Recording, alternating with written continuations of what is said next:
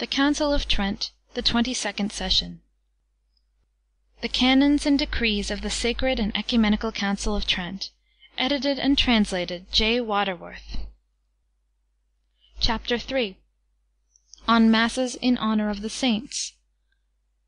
And although the Church has been accustomed at times to celebrate certain Masses in honour and memory of the Saints, not therefore, however, doth she teach that sacrifice is offered unto them, but unto God alone who crowned them, whence neither is the priest wont to say, I offer sacrifice to thee, Peter or Paul. But giving thanks to God for their victories, he implores their patronage, that they may vouchsafe to intercede for us in heaven, whose memory we celebrate upon earth.